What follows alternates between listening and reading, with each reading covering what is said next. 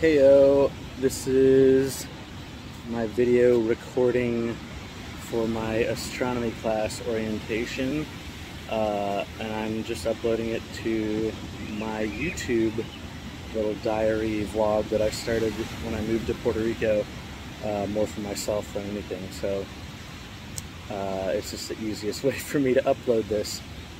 Feel free, like and subscribe if anybody else is interested in seeing different stuff that I'm doing, but I'm not doing it for likes. I'm doing it for this journey kind of aspect of pushing myself out of my comfort zone. I never lived in anywhere other than Missouri. I lived in Colombia beforehand, and never lived by myself, and I'm 33 years old and was in a really good place before I moved, mentally, physically, and just kind of like finding a shift in my life. So college, I had done some college and drinking, partying, not really finished, and I was like 5 credits shy, so I did 3 last semester, and I'm doing 2 this semester, Macroeconomics and Astronomy, to just finish my associates in general studies. I had no set plans on application, but just figured it'd be silly not to, and I enjoy learning, and I really love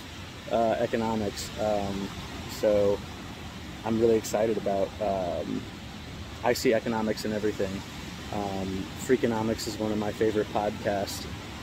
Stephen Dubner is the host, who wrote a book called Freakonomics, and it really just helped shift my perspective on what economics is, and seeing it as something really stale and boring and just about money, and supply and demand and consumer, and it just felt corporate stiff to me, and Freakonomics helped break it down, economics to me, in a way that is really exciting. And I see economics in data correlation and everything, and that we do, and the way we engage with the world, even in different relationship patterns. And yeah, that's my check-in. I'll kind of keep it there.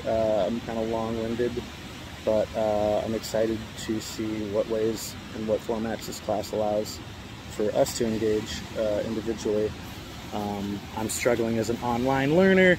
I'm feeling like a boomer at 33, because this is just a weird format for me. I'm used to physical classrooms, so there's pros and cons to living in paradise away from campus, where I did utilize a lot of like on-campus resources before my first semester.